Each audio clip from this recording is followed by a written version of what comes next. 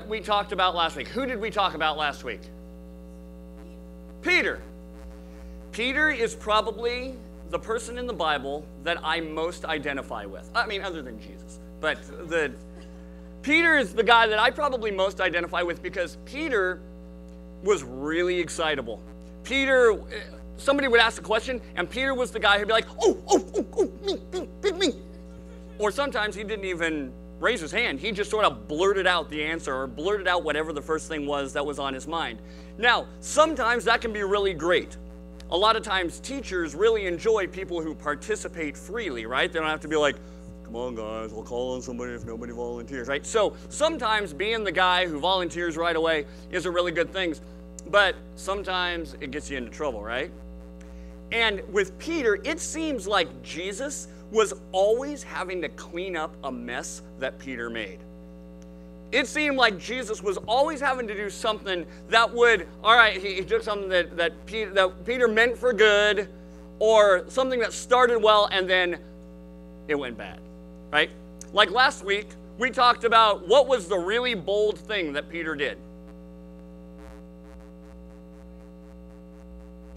Not only did he try to walk on water, what did he do? He actually walked on water. So they see Jesus out on the sea, and Peter goes, hey, Jesus, if that's really you, let me come out to you. Jesus goes, come here. And Peter goes, cool. Jumps out of the boat, and he's like, oh yeah, right? He gets halfway out there, and he suddenly decides that the things around him, the stuff that's going on around him, the waves and the wind and the storms around him, are suddenly more powerful than the one he had his eyes on. And what happened? Right down into the water, and all of a sudden, now this guy who was super brave and super outgoing, like, hey, Jesus, let me come out to you. All of a sudden, he's like, help me, I'm drowning. And so Jesus walks up to him, grabs him, pulls him back up on top of the water, okay? Didn't pull him into a boat, nothing normal. He goes, Peter, stand up. You're making a fool of yourself. Pulls him up out of the water, and they walk together back to the boat. So right there, in that moment where something really cool was going on, Peter blows it. Peter looks at it and just goes, I can't handle this, and messes it up. And Jesus takes him and goes, no, come on. You got this. And he walks with him back to the boat.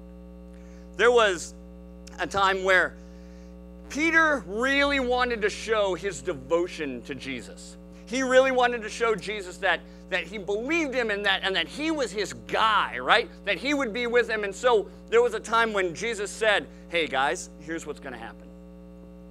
A time's coming when I'm going to have to go before the religious leaders. There's going to be a time where people are going to rise up against me. There's going to be a time where people are not going to want to hear the things that I have to say. They're not going to want to believe the truth. And they are actually going to arrest me. They're going to kill me. But don't worry, I'm going to raise from the dead 3 days later. Thanks. And Peter, in that moment, wanting to show his devotion to Jesus, goes, excuse me, Jesus, come. Can I have a word with you, please? And he grabs Jesus by the arm and, come here. And Jesus goes, yes, Peter? Peter says, it's not happening. Ain't gonna happen. Not while I'm around. Nobody's gonna put a hand on you. They're not gonna come near you, let alone arrest you. And you think they're gonna kill you? No. I will be here and I will. Peter means so well. He wants to show how devoted he is to Jesus. And so he says, Jesus, what you say is going to happen, ain't going to happen. Jesus looks at him, this guy that he said, hey, you're a rock. He looks at this guy and he goes, get away from me, Satan. I'm sorry, Jesus, what did you call me?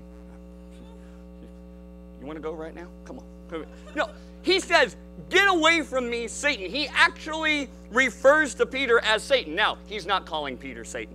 What he's doing is he's going, Peter, you are letting the devil speak through you right now. You are letting the devil twist your mind in a way that rather than believing the truth, rather than God's will being done, you have your own agenda, or Satan has his own agenda that, no, this isn't going to happen. You don't have to worry about that. We're going to stop this from happening. God says this is going to happen. Jesus said this was going to happen. And so Peter was actually speaking for Satan. And so Jesus looks at this guy who means so well. He didn't mean to say the wrong thing. He was trying to be a good guy. And yet Jesus, again, has to correct him. And he says, get away from me, Satan. When was the last time a friend ever said that to you? Right? Excuse me, I am not Satan. Right? And so Peter is once again in this place where he's just like, ugh. And this brings us to a night that Jesus had his last meal with his disciples. They finish up and they go to the garden. And Jesus says, hey guys, wait here and pray. I'm going to go further into the garden and pray. So Jesus goes into the garden. He comes back out, and what does he find these guys doing? Sleeping. Here's Peter, this guy who's so devoted, this guy who loves Jesus so much and wants to do the right thing, can't even stay awake. Jesus goes, hey, get up. They follow Jesus. And this is when the people that Judas had gathered together, the people that had paid Judas to lead them to Jesus, they show up to arrest Jesus. It's some of the representatives from the high council, some of the servants of the high priest and things like that, and they show up, and some guards, and they show up and they go, are you Jesus? And Jesus says, yep. And it's awesome. It says everyone fell to the ground. This is like one of those force push things, right? Where Jesus goes, yes, I am. And they go. They all fall to the ground. They stand up and we said, are you Jesus? And again, this is where Jesus uses the epic voice, right? I am. And so at this point, Peter remembers the things that Jesus said. Hey, they're going to arrest me. They're going to torture me. They're going to execute me. And Peter, once again, wanting to do the right thing. We've got to understand that Peter had great motives. Peter was one of these guys who wanted to do it the right way. He wanted to be the man that you could count on. He wanted to be right there all the time. And so in that moment where they begin to say, all right, you're under arrest, Peter grabs a sword and he leaps forward and goes, hi-ya! And hacks off the ear of a servant to the high priest. All this guy did was show up to work. That's all. Think about that. All he did, he got up in the morning, put on his tunic and his robe, kissed his wife goodbye. Bye, honey. Bye. Have a nice day. And they hugged each other, and he goes off to work, and during the first part of the day, he's just doing his jobs around the high priest's house, and he's just this servant guy, and he's happy. And then the high priest, Caiaphas, goes, hey, they're going to go get this guy Jesus. I want you to go with them so that I have somebody there that I know is going to give me the real story, is going to make sure that things happen the right way. And this guy just kind of goes, okay, yeah, sure. Whatever you say. I work for you. And he just heads off. Gets with the group of people, and they just head off to the garden. And this guy is probably just be like, I like being a servant. I'm having a good day so far. Right? And he just heads off to the garden. Little does he know that this whack job is going to leap out from behind a bush with a sword and go, who's the most random person I can dismember? Whack! He goes, ow! Here's Jesus again. And Jesus, knowing Peter and knowing Peter's heart, looks at Peter and he's like, dude, unnecessary. And he looks at Peter and he goes, dude, put the sword away. You're not allowed to play with sharp things anymore. And he walks over, Jesus walks over. Okay, that whole friends, Romans, countrymen, lend me your ears thing, it was a figure of speech. And he takes the guy's ear, and he just goes, ta-da! Now, why in that moment it didn't make everybody go, oh, maybe he is the Son of God. He just reattached that dude's ear to his head. I don't know. But it didn't. And again, Peter is in this place where good motives, wanted to do the right thing, and yet it wasn't what God had planned. It wasn't God's will. It was Peter stepping out, trying to make what he thought would be the best thing to happen actually happen. And yet, Jesus didn't smack him.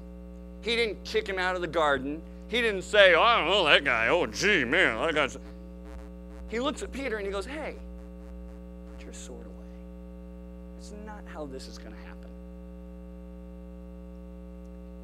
And this all leads up to a few hours before Jesus' death, when Peter, this guy who just a short time earlier said, Jesus, I will die for you. Once Jesus is arrested, Peter becomes this shadowy figure who just sort of hangs out in the background. He sort of just watches, and he follows a ways behind the guards and things that are taking Jesus to the high priest. And he gets to the high priest's house, and they take him inside the gates. Peter can't even get inside the gates into the courtyard. He needs one of the other disciples who knew a guy to let people into the inner to let Peter into the inner courtyard. So Peter is inside this small courtyard, and it's freezing. It's really cold. And so they build a fire. And Peter, cold just like everybody else, gets as close as he can to the fire. You know, he's got his hood pulled up, and he's not wanting to draw any attention, and he's standing there and he's warming his hands. A servant comes around. He says, can I get you something to drink? No, I'm fine. See, we have Pepsi products and chocolate milk. Hey, hold on. Do I recognize you? Are you one of Jesus' guys? You know, those guys, I forget, Despicles or Despicles or whatever they call you guys. Are you one of the guys who's hanging out with Jesus? Peter, the rock, looks this girl in the eyes and goes, no, I'm not one of those guys. Well, her question sort of piques other people's interests around the fire, because they don't recognize, he's not one of the people who would typically be in the courtyard of the high priest. And, you know, the people who aren't typically in a place are the people that stick out, right? And so they begin to look, and they murmur to each other, and they're like, do you know who this guy is? Yeah, I don't know. Yeah. Mike let him in. I don't know. He knew a guy who knew a guy who knew a guy. Finally, one of them speaks up and goes, yeah, what? Who are you? What are you doing here? Are you one of Jesus' followers? Is that why you're here? Why would somebody like you be so interested and be in this courtyard right now? You're one of Jesus' followers, aren't you? And Peter, the rock, the guy that he wanted to be the guy, he wanted to be the one who was most true, who was most faithful. You know that fear that creeps up when you realize that you've been caught? That thing where you were pretty sure you were going to get away with it. You were pretty sure that nobody was going to notice, and then they notice. You know that fear, that adrenaline that kicks up inside you, and suddenly you can feel your pulse in your neck? Suddenly, Peter's neck begins to go. He goes, no, of course not. I'm not one of those guys. No, I'm definitely not somebody who knows Jesus. No.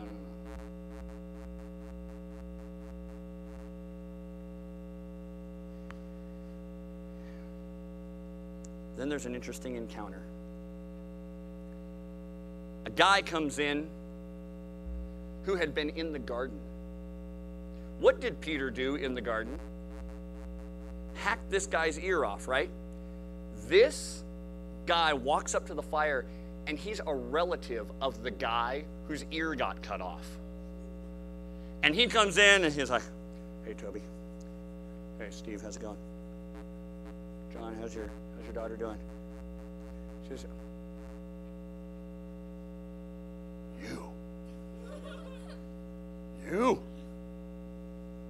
You hacked my cousin's ear off in the garden. And people go, wait, he was in the garden? Why was he? Wait. First you're in the garden, and now you're here? You are one of Jesus' disciples. You are one of his followers. Just admit it, you are. Peter's no longer just fearful. He's no longer nervous. He's no longer trying to hide.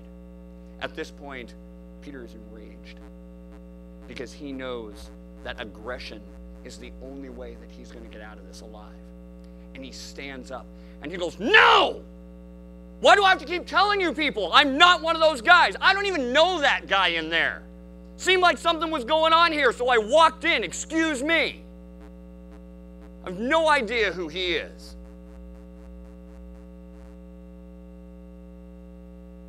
And the rooster crowed. And that sick feeling, when you know you've let somebody down, we all know that feeling, right? When you know you've disappointed somebody, when you know that what you did was absolutely the wrong choice, and you knew it was the wrong choice, but you couldn't stop yourself. Peter has just messed up in the most epic way. He let down the person that he most loved in the whole world. Game over. That's it. There's no way that Peter could ever even be associated with anything of Jesus again. This is it. He had blown it way too bad. Jesus was tried, kind of. He was handed over to the Romans. He was beaten within an inch of his life. And then he was hung on a cross until he died. Then his body was put in a borrowed tomb. It was a really dark 3 days. Imagine being in Peter's shoes, knowing that the last thing you had to do with Jesus was you denying that you even knew him. This man who had absolutely changed your life, you had disavowed any knowledge, any association with him. That's what Peter was sitting in. That is how Peter felt. 3 days after his death, Jesus did exactly what he told Peter he was going to do before. He rose from the dead. Mary Magdalene and some other ladies saw him alive. Jesus presented himself to his disciples, said, "Hey guys, I'm back. Guys, I did just what I told you I was going to do." Thomas, who had a hard time believing anything, came back to a place of believing that Jesus had actually risen from the dead. And about 2 weeks go by, and the disciples are sort of in this weird place. Jesus had shown himself to them a couple times since he had risen from the dead, but they weren't doing ministry like they were. They weren't out on the road. They weren't hanging out with Jesus, having him teach them. They were just sort of in this weird place. Really, they were kind of bored. And the disciples are sitting around. A few of the disciples are sitting around. Peter, John, James, and a few others are sitting around down by the Sea of Galilee. Now, what's down at the Sea of Galilee that has anything to do with Peter? Water and his boat. So that some of the disciples are sitting there, and Peter goes, I'm going fishing. And everybody else, they like stop skipping stones and like, all right, we'll come too. So they pile on the boat, they go out and they go fishing. Guess how many fish they catch? 0. Not one. They're like, yeah, just our luck. So they're coming back in. They're about 100 yards out. And they see this guy on the shore. They couldn't really see who it was. Everybody wore similar clothes, right? And so they're just like, and this guy goes, hey! Throw your nets on the right side of the boat. Apparently they've been throwing their nets on the wrong side of the boat. Throw your nets on the right side of the boat. And Peter goes, we've been fishing all day. Throwing our nets on the other side of the boat's not going to work. John's there, and he goes, shut up, let's try it. They throw their nets on the other side of the boat, and they haul in more fish than they can even lift out of the water. There's so many fish, they actually have to like scoop fish out of the nets in order to be able to get them up onto the boat. Peter goes, that's funny. I haven't seen that happen since. And John goes, it's him. What kind of personality does Peter have? Thank you, Jillian. Yes, Peter has a woohoo personality. John says, hey, it's him. And Peter goes, hmm? He looks out at Jesus and he goes, Lord! Now, Peter does not wait for the boat to dock. He doesn't do what a normal person would do and be like, hey! Instead, he does something like this.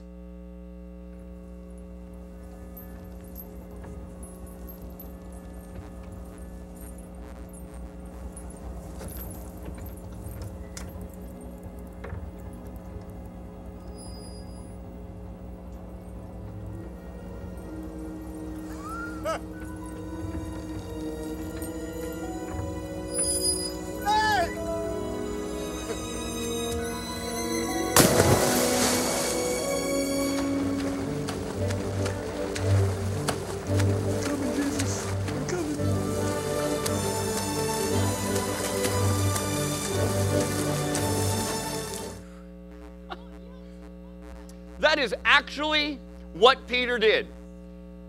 They're still about 100 yards out. Peter sees Jesus like, Jesus! And he swims the shore. He gets to shore and he's like, hi, Jesus. Hi. I swam here because I wanted to see you faster. And the other guys are on the boat going, what a tool.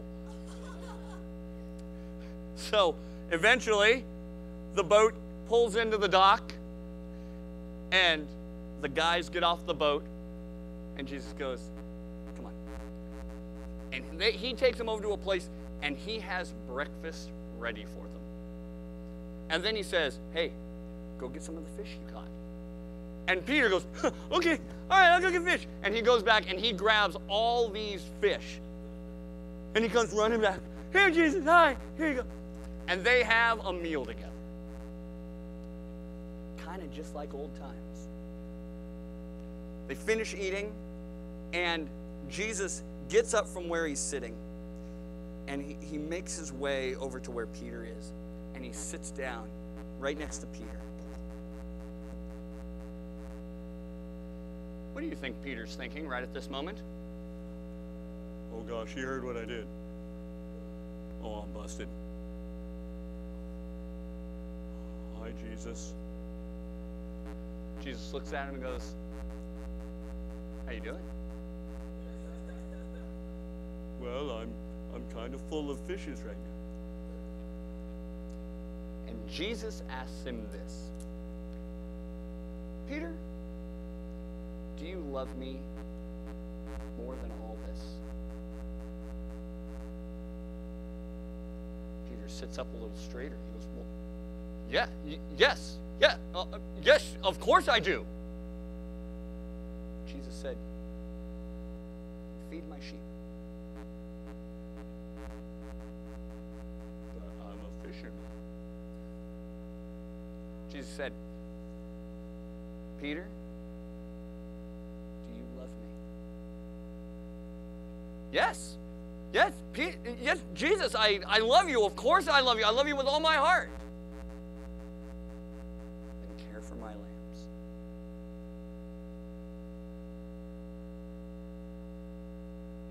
Peter sits and he considers what this could possibly mean. And then Jesus, a third time, says, Peter,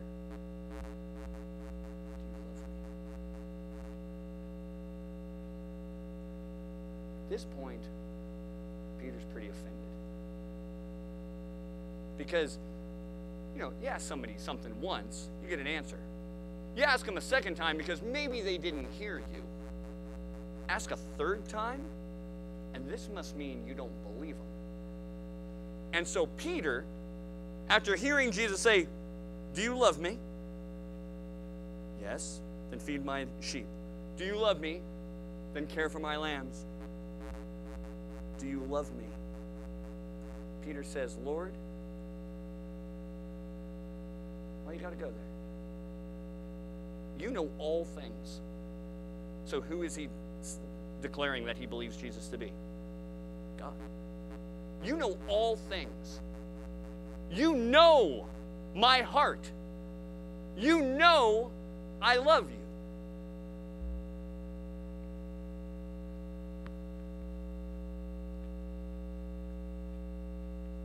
How many times did Peter deny even knowing Jesus?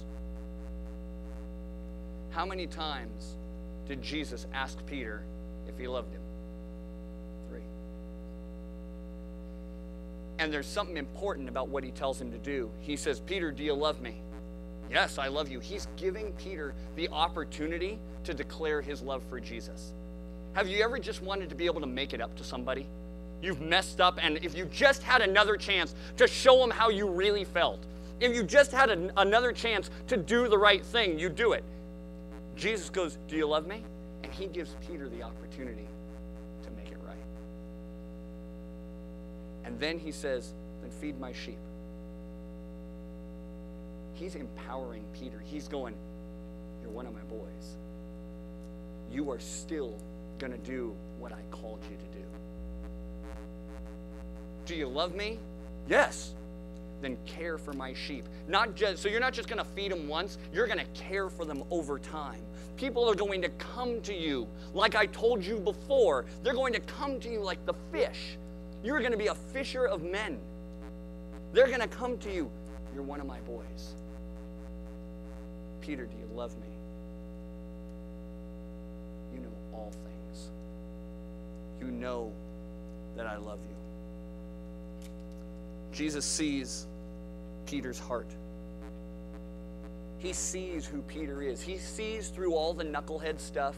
He sees through all the bad decisions. He sees through all the impulsive things that Peter does, maybe with good intentions, but it's the wrong thing to do. Jesus sees it, and Jesus believes in Peter. Jesus knows who Peter is. And so Jesus replied, this was earlier when Jesus asked the disciples, who do you believe me to be? The disciple, well, some say you're this, some say you're that. And Peter stands up and he goes, you're the Messiah. Jesus knew that that was Peter's heart. Jesus knew of Peter's faith. And after that, Jesus replied, you are blessed, Simon, because my Father in heaven has revealed this to you. You did not learn this from any human being. Now I say to you that you are Peter, which means rock. And upon this rock I will build my church, and all the powers of hell will not conquer it. That's who he knew Jesus to be. That's who he knew Peter to be. He was the rock. He was the one who loved Jesus in his heart and then did a bunch of knucklehead stuff. Anybody here identify with Peter at all in your life? Can you put that down? Jesus knows your heart. Hear that today. Jesus knows your heart. Now, that can either be good news or bad news. It's bad news if this whole church and Christianity thing is just a game for you. If it's something where you're like, oh, well, it doesn't really matter, or I'll come, I'll put on my church face and my church attitude, and I'll play the game on Sundays, but then, it doesn't really matter, and then I'll come on Sundays, and I'll ask for forgiveness, and, when we pray, and then I'll go and I'll play the game over and over. Jesus knows your heart. So you don't even need to waste your time.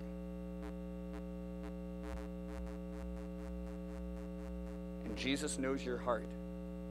If you're in a place where you are pursuing him, you are desiring for him to be the Lord of your life, and you are moving toward him, you are spending time in prayer, not because it's a ritual or what you're supposed to do, but because you want relationship with him.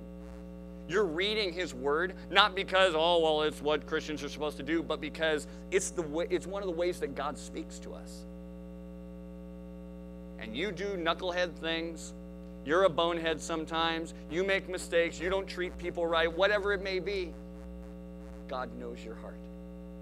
And just like Peter, in all of these instances, after Peter screwed up, what did Jesus do? What did he do? Forgave him, and also did what?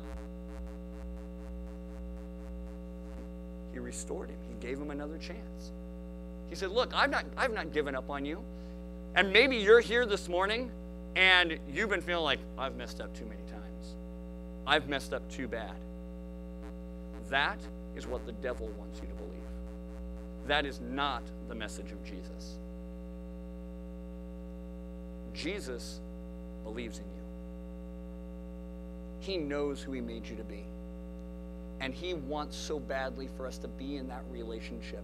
He wanted so badly to have relationship with Peter that 3 times he goes, do you love me? Yeah. Do you love me? Yeah. Do you love me? Yeah. Jesus' response to that is, I know.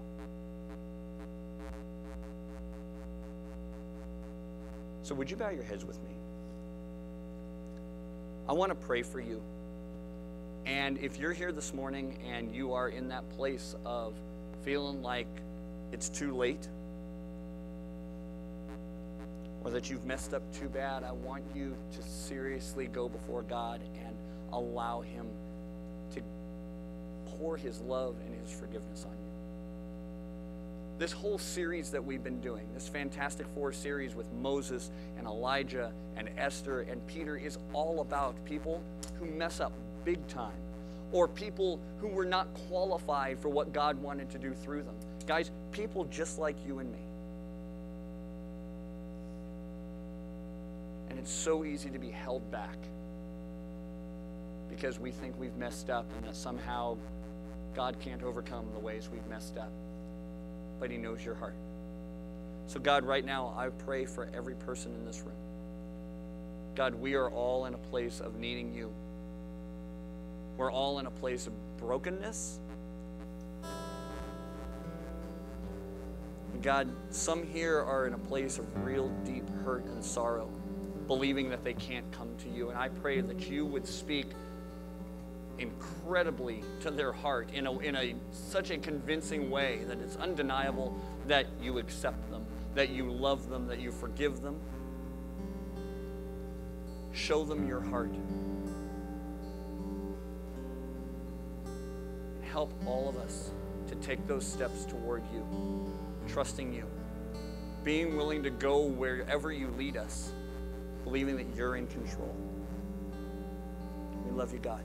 Praise you. In Jesus' name.